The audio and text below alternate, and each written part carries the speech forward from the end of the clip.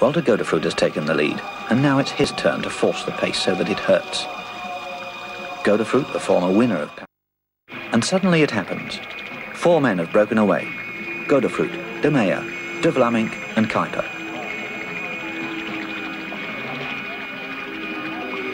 De Vlamingh looks back and proceeds to increase the speed even more.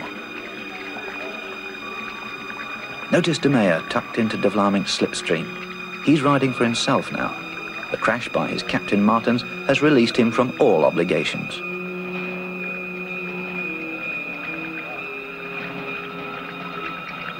The remainder of the field are a couple of 100 yards behind. 2 men have separated themselves and are midway between it and the breakaways. They're the 2 Frenchmen, Poulidor and Donguillaume. It's Francesco Moser, with his distinctive style. His still, aerodynamic position on the bicycle is an imposing sight of almost effortless rotary action.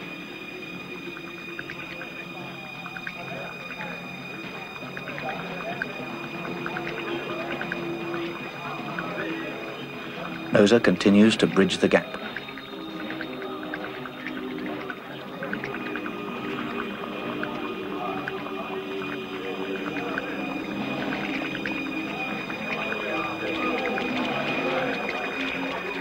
And now Moser has made it, and there are 5 men in the leading group.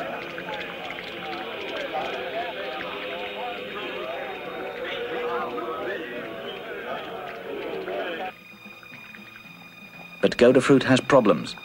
He's punctured. A real disaster for him.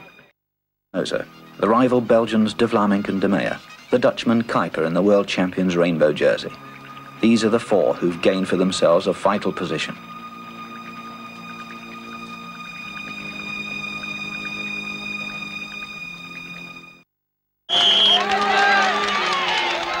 The 4 negotiate a sharp corner and chaos again.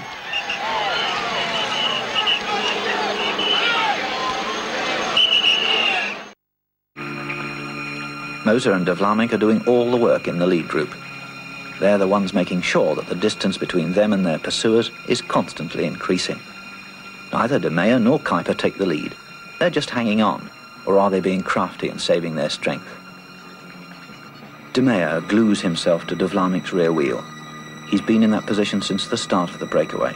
He's still marking de Vlamingh, and in so doing, furthers the war that Martens and de Vlamingh are waging against each other.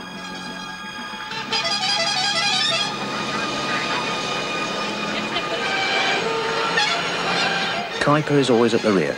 Is he tired, or is he waiting for a chance to get a jump on the others? That's his speciality, and that's how, a little unexpectedly, he became the world champion last year.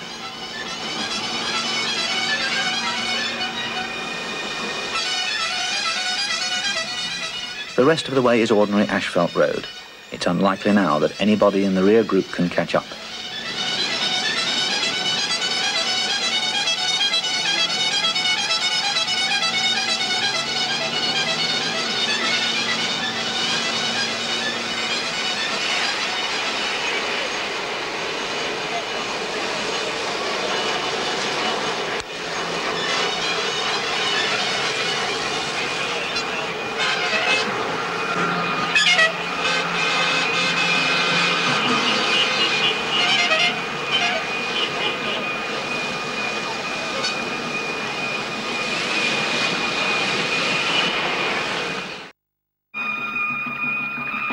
But de Vlamingh is alert and immediately wipes out the danger, and the ace Belgian still seems to be controlling the race.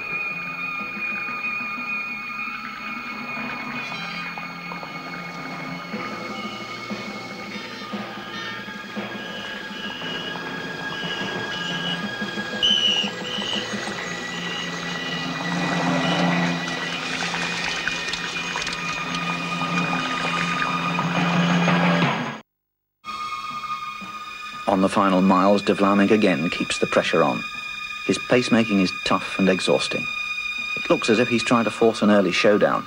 By continuing his attacks, he's hoping to drain the power from his 3 companions.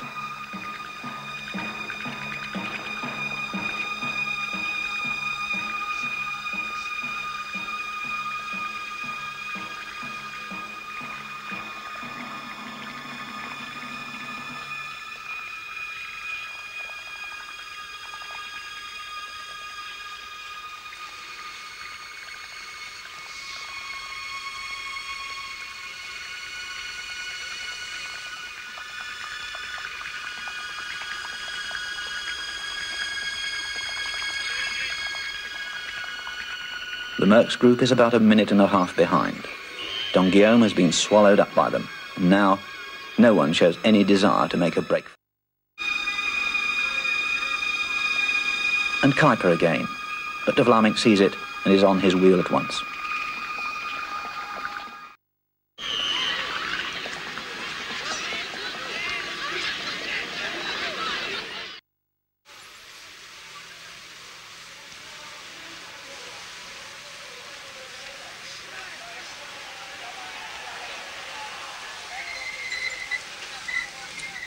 De Vlaeminck and Moser have probably expended the most in building up and consolidating the breakaways' lead.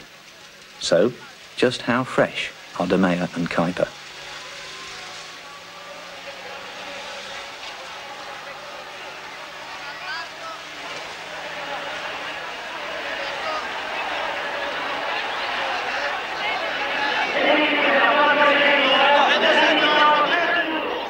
There are 1.5 laps to do on the track.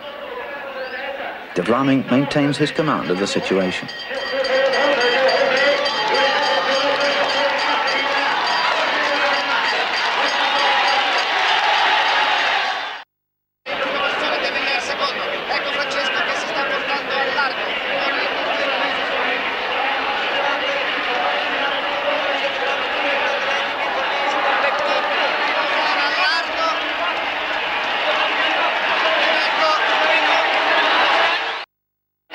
Fourth, Kuiper.